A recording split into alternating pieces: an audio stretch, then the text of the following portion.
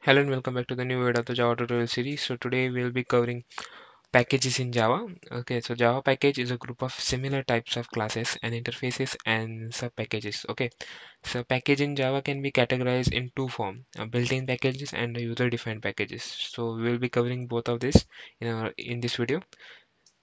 And so the built-in packages are look like this. Here you can see one example of this pictorial example of this built-in packages. One Java main package Java is there, and below that lang, util, and awt, and there are a number of packages which are defined by the Java language itself. These are the sub packages of the Java, and inside this sub packages different classes are written: system.class, string.class, arraylist.class, map.class. These are some classes that we have, and here you can see I will open any of this example that we have covered in our upcoming not upcoming previous videos.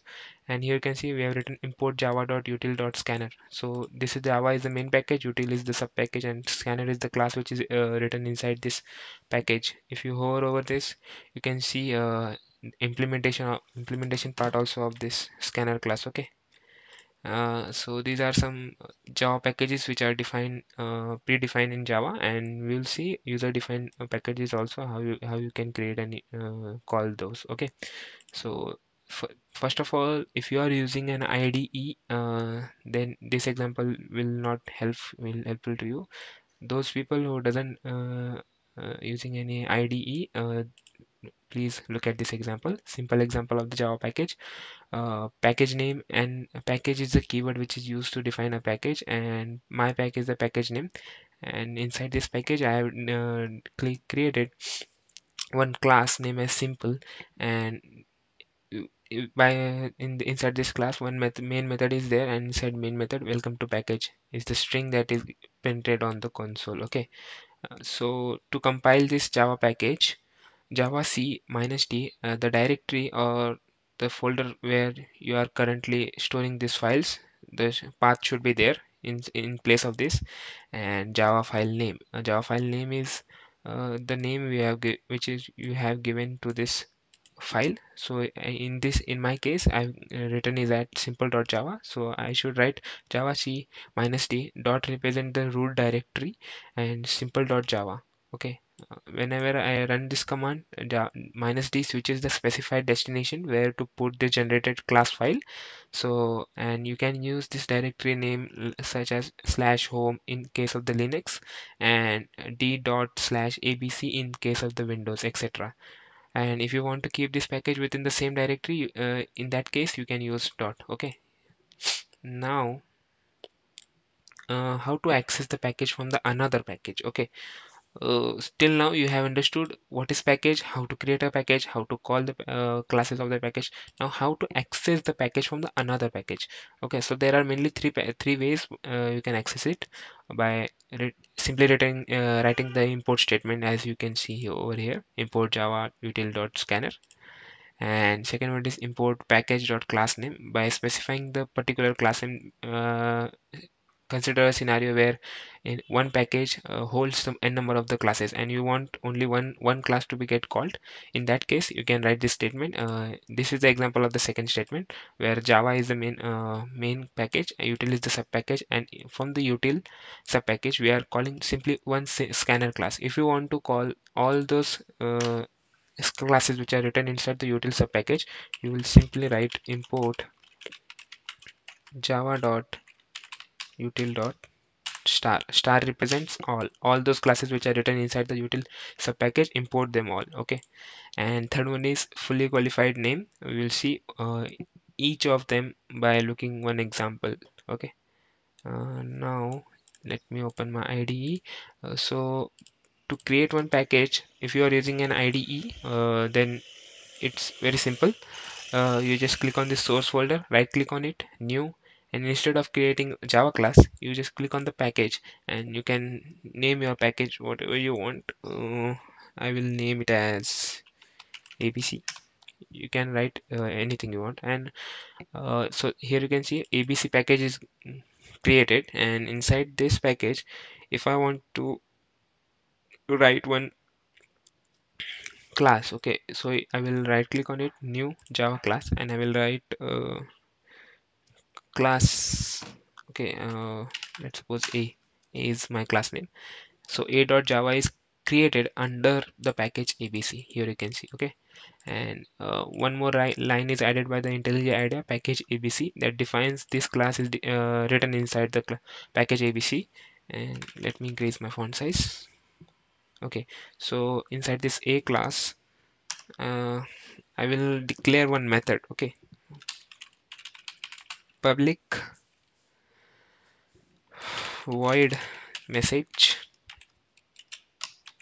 and inside this I will simply print hello.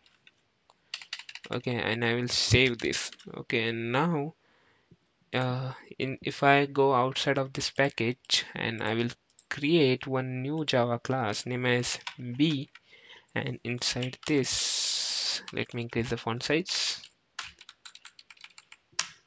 and over here we are trying to see the import package dot star. Okay, so I will similarly like import package. What is the package name? abc dot star. Okay, we have it. Okay, and now inside my public class b, I will write my main method, and inside the main method I will create the object of the class a, which is written inside this package. Okay, I will write a obj is equals to new a, and I will try to call the method which is written inside the obj, that is this one, hello message method. Okay, and now if I try to run this, hello should get printed on the console. Okay, yes, here you can see hello is getting printed on the console. Why so? Because we are imported the class a from the package abc. Okay, and now one more thing is there, import package name dot class name. Okay, so here to explain this, let me create one more class. Okay, okay, here uh, okay, let me create one more class, public class b. Okay, class b is public, should be declared in the file name b dot java. Okay, okay, and this class is already declared. Let me write it as ba. Okay, what is ba should be declared in the pub b dot java. Wait. Let me comment this out, and this one also. Okay, and okay, wait. You know what? Let me take this example itself, and I will try to explain this also. Okay, and now here you can see import package name dot class name. Okay, if you want to call that specific class of that package, then you should, instead of writing star, you should write a.